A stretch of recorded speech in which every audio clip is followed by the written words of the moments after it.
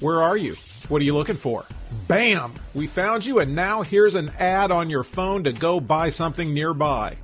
BIA Kelsey says location-targeted mobile ad spending on stuff like that should grow 24.6% from 2015 to 2020, hitting around $29.5 billion.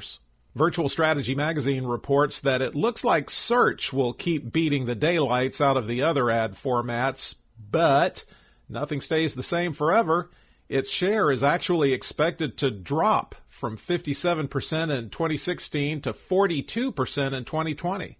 BIA Kelsey VP of Content Michael Boland says several market factors are bearing down on the mobile ad marketplace, from Google's moves to adapt to an app-based world to the media consumption habits of millennials. What's one of the fastest growing mobile ad formats? Native social, like Facebook's news feed ads or Snapchat stories. That's just one story. You can hear the whole podcast at MikeStiles.com.